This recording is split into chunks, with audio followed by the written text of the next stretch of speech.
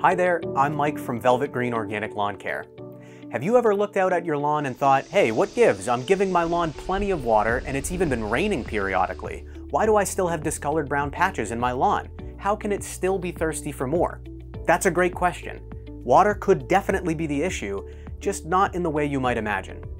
Same as what can happen under a leaky bathroom sink, consistent warmth and moisture can encourage the growth of fungus.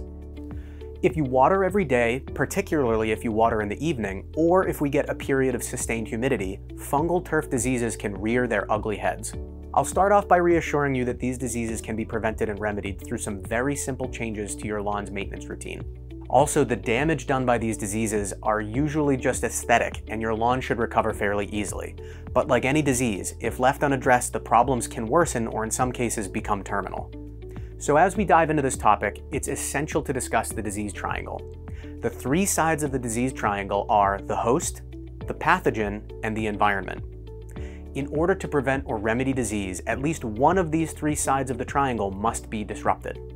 The host is whatever organism is afflicted with disease, in this case, your grass. The pathogen is the disease. Dollar spot and red thread are the two you are most likely to see on residential lawns in our region. And the environment. The environment is defined by all of the circumstantial conditions surrounding your lawn. Soil quality, air temperature, moisture availability are all factors which determine your lawn's overall environment.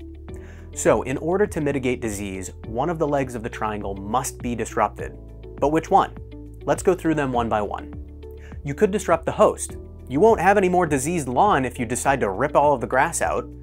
While that may be true, physical removal of the lawn will do much more harm than good and will require a lot of additional resources to replace. However, one very important way to positively affect the host is to always cut with a sharp mower blade. A sharp blade makes a nice clean cut which the grass can recover from very quickly. A dull blade, on the other hand, will tear the grass, leaving coarse, jagged wounds behind.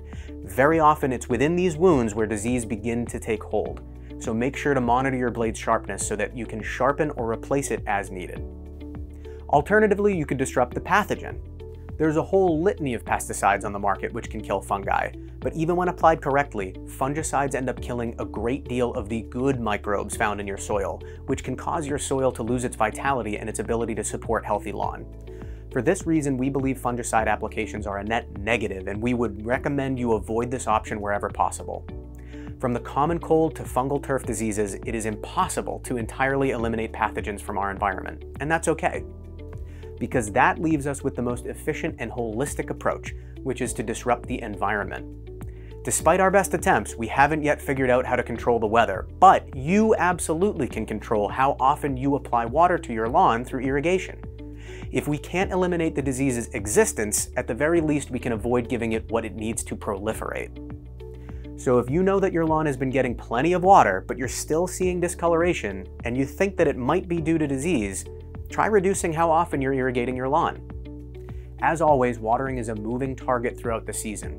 Whether you go from watering every day to every other day, or go from every other day to every 3 days, one way or another, your lawn is telling you that it's struggling because moisture is available too often and it needs you to cut back on watering events. If the disease issues occur in the heat of summer, as they often will, and you're concerned that your lawn will struggle if you cut back on water, you can simply water for longer periods of time during the mornings when you do water. As an example, if you're watering your lawn every morning for 15 minutes and a disease develops, you should try watering instead for 30 minutes every other day. Your lawn will still be supplied the same volume of water, but now it's also benefiting from a short period of controlled drought, which is a significant way to prevent fungal turf diseases. As I mentioned earlier, the two diseases you are most likely to see on your lawn are red thread and dollar spot. So let's talk briefly about how to identify these diseases.